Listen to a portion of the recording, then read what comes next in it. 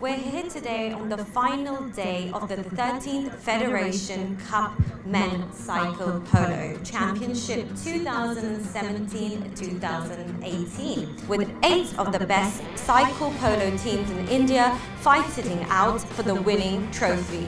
This is the first time that a national cycle polo championship is being held in Gujarat, let alone in Bhavnagar. And all the credit goes to the passion and the efforts of Mr. Chirag Parekh, Chairman and Managing Director at Crystal Group. I would like to first thank you, Cycle Polo Federation of India. I want to start a training camp for cycle polo. So the idea is build a training center, probably will be the first in world.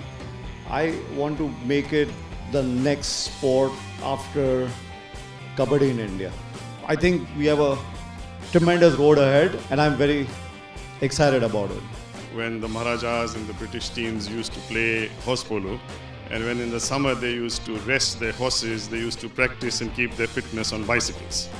But we wanted to make this a common man's game, and that is why we formed the federation in 1966 and have been now playing the game at a national level. We are extremely lucky to have found Mr. Chirag Parekh, who has taken on this game and has become one of our big sponsors for the game. And I'm very happy that the game has grown in all these years to the level which you will see this evening.